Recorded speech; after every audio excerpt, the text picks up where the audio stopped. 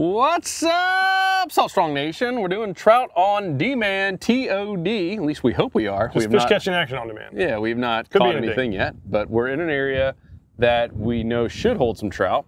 And we get this question all the time. All right, it's a tough day, and it has been. Let's be honest, we've been fishing for a while, and it's been pretty tough. What do you do on a tough day? We got super high tide, so it's tough to skip under mangroves. We got a little bit of wind. It's summertime. It's now hot. And we said we're going to go to a trout spot. So talk about this spot while you make a catch. Luke wants to be first. Let's see what's happening here. Yeah, so it's really about, this is summertime now, and the water is getting pretty hot. And we know whether it's trout, I just had one. Oh, almost on demand. Where it's trout, really all these fish, they need some good oxygen. So they need water that's near a pass or really near a channel, moving water, and they need structure. And so this is an area that has pretty deep grass. It must be ladyfish or something. It's about 3 feet deep. There Joe's on. Oh, little trout. Oh, trout on demand. First cast. Yeah. Oh, one followed it up too. So it's about, I just had another hit. So it's about 3-4 feet deep with, and the actual channel is right there. So it gets about 15 feet just beyond it. And there's just nice clean water. There we are. There's a double. So we literally just got out here and we doubled in the first couple minutes. So the way over there is the Gulf of Mexico, and that water is now coming in. We're almost at the top of the incoming. That water's coming in. And these fish, this is just a natural place that these fish will hold into. And there'll be a lot of different species. We can catch a bunch of ladyfish, Spanish mackerel. It's back-to-back casts there, Lukey.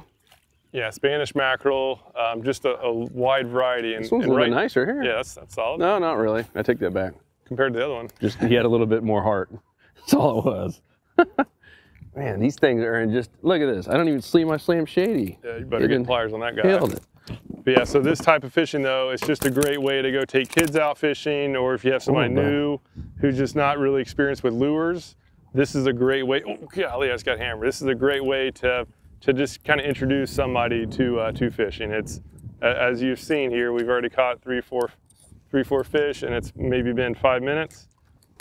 Something bit my tail off, and so I'm just using the little nub, and that works great too. All you need is something, you know, within 2 to 4 inches that's darting around the grass, and there's going to be some that's going to eat it.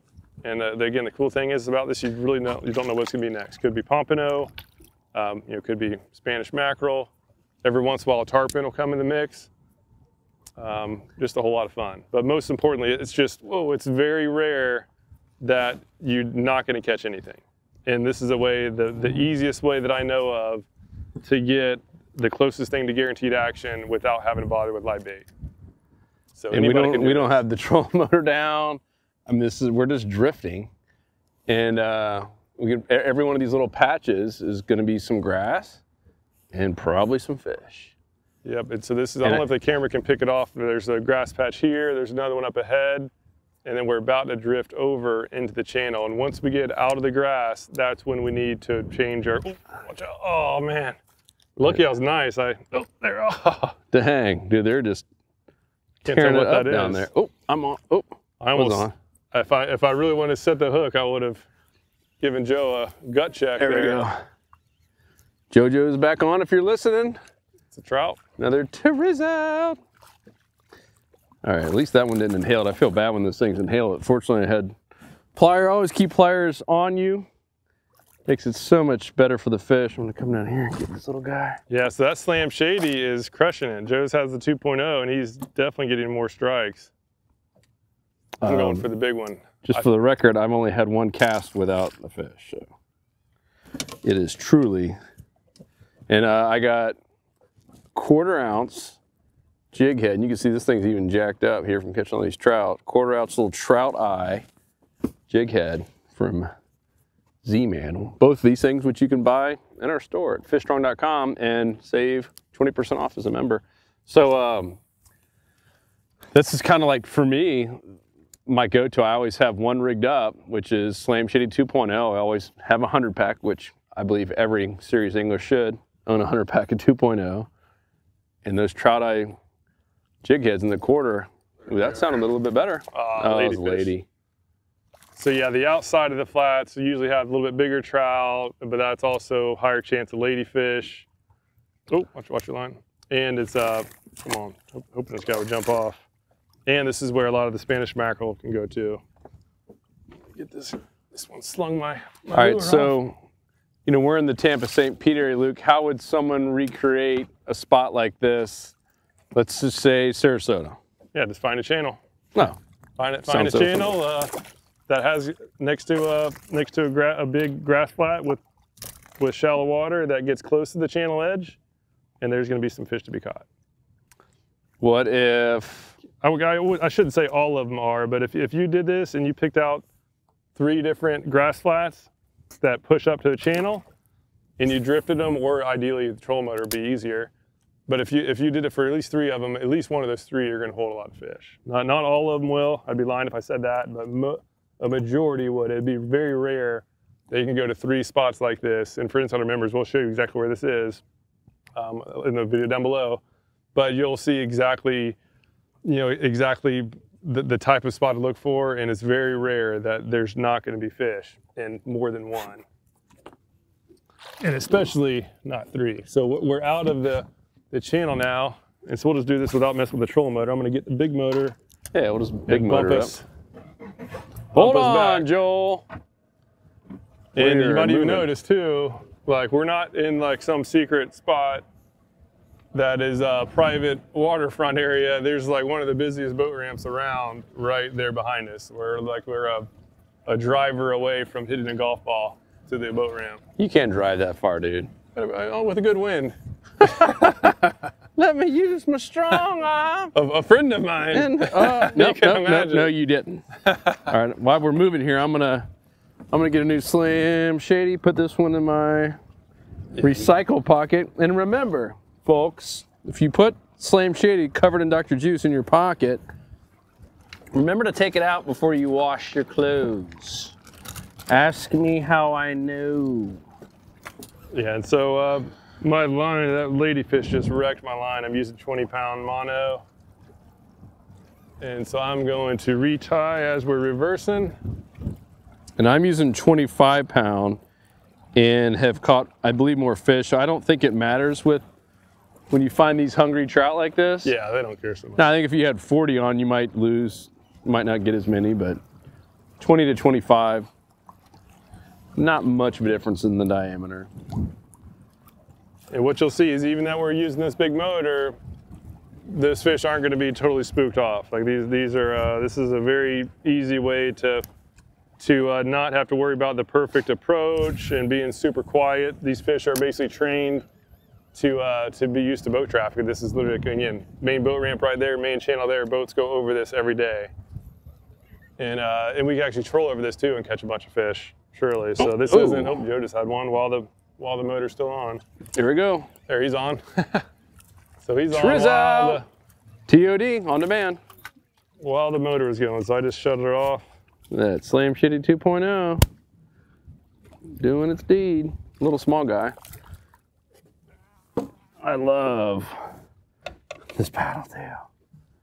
Look at the colors on that. Just such a beautiful fish. Get him back in there. Yeah, so that was why Luke was backing down with a big motor. Still hits. And what I found, because we've taken people out here before that struggled, and if you're not getting bites, change up your retrieve. Maybe put a heavier or lighter jig head on. There goes another one. Most of the time it's people going too fast. Yeah. Or you need to get that. Because they're not hitting top water here. And so the last time we had someone here, I was watching them. I was like, just slow it down a little bit. Maybe do 2 pops. Look how I inhaled that thing. Joel, see, it looks like a big fat guy eating a piece of pizza, just eating the whole thing. That's what they do. If you never saw Luke's underwater footage, we'll have to make sure to put a link to that. It is so cool when you see how these trout feed underwater. I mean, there's no missing it. Like that one swallowed it, and that wasn't live bait fishing, that was me retrieving, and it still completely inhaled it. So I don't know if you guys have noticed here, but I've caught 3 in a row. Luke's struggling. There's not many times I get to rub it in his face like this, so I'm gonna take advantage of it. Yeah, and it's really all about depth control. So I didn't want to change lures, so I have a 1/8 ounce jig head. Ooh, and I got a 4th. There you go. So it's like the depth control factor is incredibly important. So Joe's just being able to get down and spend more time right above the grass line, and therefore he's getting more strikes. Because now I actually have the Slam Shady colored Power Prawn Junior on right now. Well, you don't have anything with a 4th on it? Well, I have a ton in my tackle bag. I just figured this would work. Oh boy, that's embarrassing. That's embarrassing. So we're getting off this. There's another grass patch right there. We're kind of floating over this one. So in a second, I might have to get the big motor down and we'll go up to the next one. See if I can't get one behind us here. See, that's the edge of it. Yeah, you can just barely make it out. Yeah, we're 10:30, middle of the day, it's hot, still summer. And when you have a tough day, it's a great way to end. Build a little confidence. Tight lines, that's kind of my goal. Yeah, and every once in a while, there'll be a surprisingly big one out here. Yeah, or even a nice Spanish mackerel. I mean, those are a blast, as long as it doesn't break you off. I love Spanish mackerel. And I was never really a big fan of eating them until we went.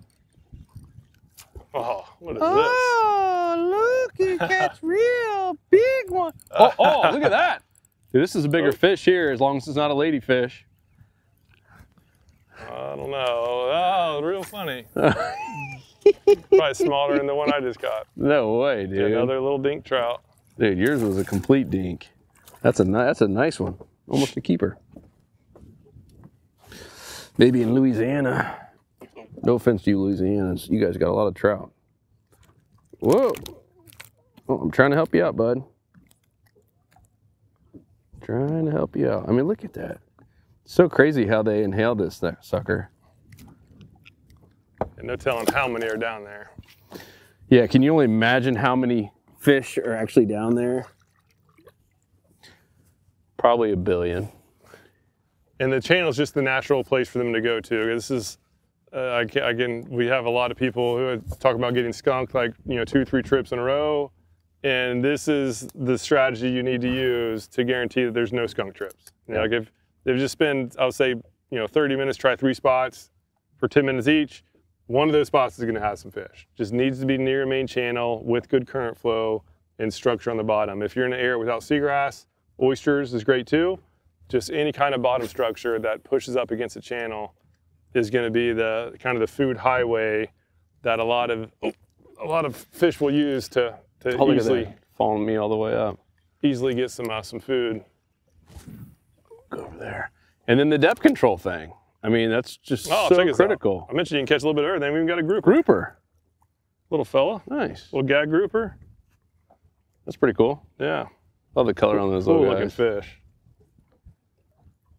Crazy teeth in there too. I gotta make sure to not get my fingers in there. Well, I gave a tip earlier about always having pliers on you. Yeah, this guy wasn't playing around. Let me get the pliers out. I got them right here. Well, got some back here. Sometimes you can only lead the horse to the water. Can't make him drink, Joel. Oh, Luke. We call him Dents in the Head Luke. I'm right here. I can hear you talking about me. Ooh. Oh. Ooh. All right, so that's 3 species so far. Swipe there. Ladyfish, trout, and grouper? Mm-hmm. See if we can get us mackerel. Oh! Whoa, what was that? I don't know. I think it was a lizardfish. Sheesh. It came right up to the boat, smacked it. Like a largemouth bass. Speaking of that, we were looking at our community, how many bass reports, which makes sense. You get so many members, who obviously don't live on the ocean and live on a lake or a pond and have access to bass fishing. That was pretty interesting. Yeah. 4th most or 5th most. It was just behind flounder. All right. So we're coming up to the end of this. Yeah, I might bump up a little bit. But a lot of times the mackerel will kind of patrol the outside, so we're in mackerel territory right now. Oh, I just had a hit. mackerel territory right now. So I'm doing a couple little twitches and letting it sink. And a lot of times on that drop is where the trout will come up and just pow. And you don't even really have to set the hook that hard because these trout, as you've been seeing, they hit it with serious ferociousness. Yeah, and so the ideal situation as far as the winds and the currents is to have, and we actually have an ideal situation now where we're getting blown by the wind, so the wind is going into the current. So the current flow is coming this direction, the wind is going that direction, so we're able to get long distance with our cast. Oh, dang, I just had something right there. We're able to get long distance with the cast, and then we're also able to retrieve the lure with the current. That's ideal. It doesn't have to be that way, it's just ideal. Well, there's so many fish out here, and you can be retrieving against the current and still be catching a bunch of fish. Oh, ooh. But just if you can, try to pick a spot that has the wind going into the current. If you're drifting. And another great tool to find places like this is smart fishing spots. That new 4K satellite maps, you could see this spot as clear as day. If you guys haven't seen that, we added in a new satellite map that is 4K, and it reminds me of looking at an old school football game or any kind of sports game on an old tube TV before HD, and it's like, how do we watch this? And that's what Google looks like compared to this. It is night and day. And there are some areas though where Bing or even Google has really phenomenal satellite imagery, and so we now have 3, so we kept the other 2 there, and just gives you one more little tool. Oh, there we go, as soon as they hit the water. One more little tool. Oh, popped off right there. Oh, got my tail. That was a pretty big mangrove snapper, actually. Is that a snapper? Yeah, big boy. Get around here. There's 2 of them. Came all the way to the top. There. Oh, so now I got no tail and still getting strike. Oh, did you see that? That was like a Bill dance. That thing came out of nowhere, Joel. So fast your camera didn't even pick it up. Oh, so look at that. It looks like a little slam shady jerk shad. Works like a charm. Watch this. This little pocket here. Yeah, when you're on the maps looking for a good spot. Oh, I just had something. Look for just some sort of anomaly in the shoreline. So in this case, these are 2 little pockets of grass that are kind of off by themselves. Look at that. Slam shitty strikes. That's a little bit better one. Oh, yeah. Oh, got off. Isn't that crazy? The tailless catching the biggest fish. Those are 2 back-to-back. Nice sized trout. Dude, that one. There's a bunch. There's like holy smokes. 7 or 8 others. Yeah, I'm on again. This is the 90-10 zone here, kids. This is fun, and you can see the bottom. It's I don't know, what, 5-6 feet deep. Oh, whoa! A big trout almost came in and ate the small one. Oh, really? Holy! Did you see that, Joel? No, dang. Dude, that was crazy. How big was it? A lot bigger than this one. Oh. Sucker just tried to pee on me. Dude, that would have been epic. Like, this is the kind of area where you can just... Oh, you see that? What just came up and popped it? I'm just cane pulling it down here.